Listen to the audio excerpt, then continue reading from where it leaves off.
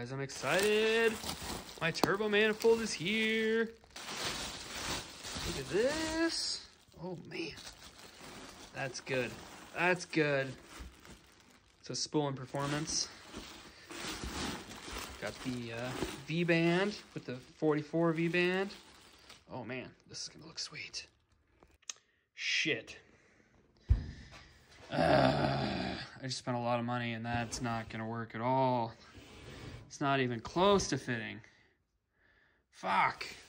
Like it's hitting that mount so hard, and this is dumping the wastegate into the mount. God, I didn't think it was gonna be like that. I thought for sure, looking at the picture, I thought the wastegate was gonna sit like between the frame and the engine. This is, oh my God. What a disaster. So, as much as this sucks, what I think could happen is I could have this modified, cut this wastegate flange off, and weld it, you know, so it's straight, I suppose. Then, if I can get this thing back on there, it should, basically right now, it's the wastegate flange just hitting there.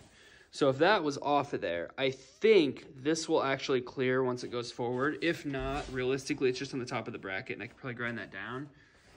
So I guess what I could do is if I relocated this to like here, that would probably work. I could just have it like dumped off to the side. Oh, it just really freaking sucks. It's expensive turbo manifold to just freaking modify. God damn it. Got the new intake manifold. Also got the throttle body. It's in a box over there.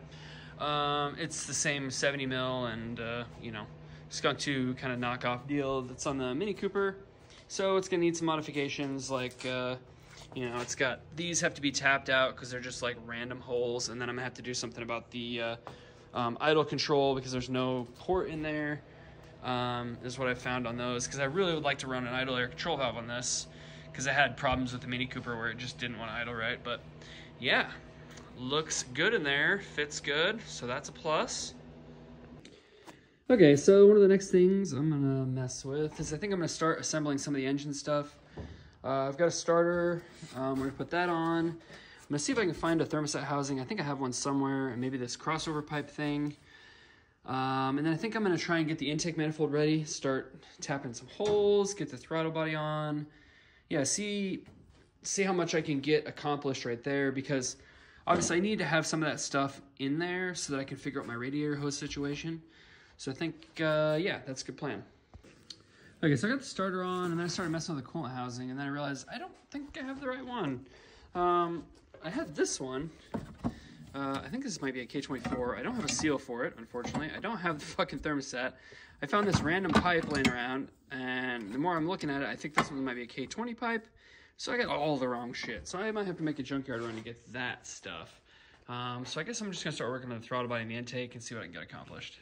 Okay, so a few things I gotta accomplish with this one. So I've got this IACV that this came off like a used engine. It actually came off the K20 that went in the Mini Cooper.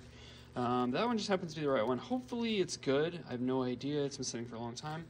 One thing that I need to take care of is that the ISCV port goes to here, but on the intake manifold, there's nothing there.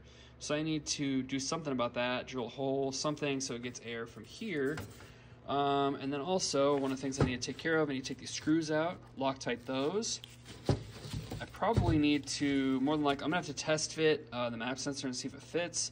On the other one, I actually had to drill this out a little bit because it didn't really fit the best. I actually just noticed I have some damage on this one. I didn't even notice that. I need to make a gasket because I stole the gasket for the Mini Cooper. I need to drill these two holes out and put in, thread them for 8th pipe thread. I need to figure out what this thread pitch is and block that because I don't need that one, obviously. Straighten this out, find a cap for there. Yeah, bunch of shit that needs to be done. I might even go to town and clean some of these fucking, clean some of the intake up because it's pretty rough in here, just because.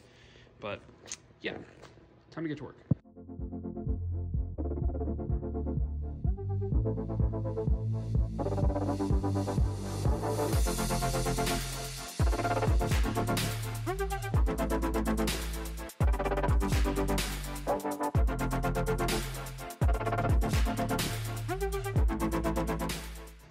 back here messing with this again.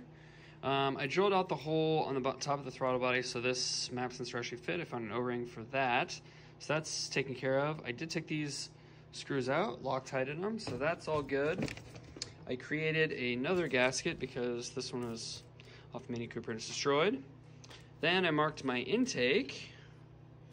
And then I drilled a hole through here because for some reason these Chinese ones, they don't actually have an idle air control hole.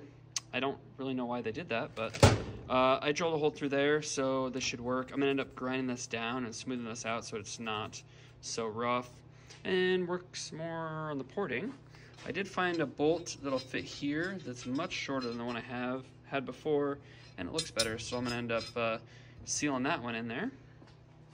Okay, I think I'm done with the intake manifold. I spent way longer on this than I originally planned to, but I ended up porting and polishing like the whole inlet of this, smoothing it out because it was so rough, and I couldn't stand looking at it. I went in about as far as I could with what I had, and then these ports, I basically just tried to smooth out the casting mark about as far in as I could go. You can see, like, if you look real close back in there, you can see the casting mark, like that one, you can still see it. I didn't spend a ton of time on it. I mostly just wanted to get the big shit out of it. It's way better than it was, that's for sure. It looked like garbage before. So I think now I can start assembling this intake manifold so I can actually put it on the car. All right, got the throttle body on. I think it's just about ready to put it on the car.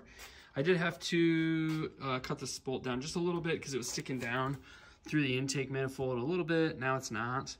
Everything's lined up real nice with that nice port and polish job I did.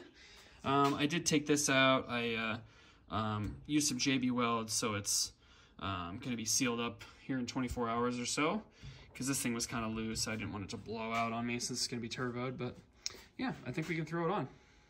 All right, got her on there. Still need a few things for the intake manifold. I still got like the block off plate for the top of the throttle body. I still need to get an adapter fitting for there. So I need different fitting for the fuel rail. I don't even know which side I'm going to be running the fuel lines. I have no idea at the moment. But yeah, I mean, it's on there. Looks good. So yeah, on to the next thing. All right, guys, it's going to be that's going to be it on this one. So it's going to be a short video. Yeah, a lot of this video was actually from months ago, but I didn't have enough content, and I was like, I honestly haven't worked on this in a while because I've been too busy screwing with these cars. But I did put in some work a few months back, and I was like, you know what, we should probably just throw that up there just because. Just kind of, I got that. Obviously, I got the intake manifold, it's all kind of sorted out. The turbo manifold, well, I don't know. I've been getting better at TIG welding, I got my TIG welder over there. So if I keep practicing, eventually I'm gonna get to the point where I think I'll be okay rewelding the wastegate to a different spot on this turbo manifold and making that work. I did get some other things. I got like some new control arms for the front for the lowers because I've been having problems with those tubular ones that got me. Those bushings, they never really fit, and it's been a whole thing. So I ordered some more control arms, so I've got those for next time I work on this.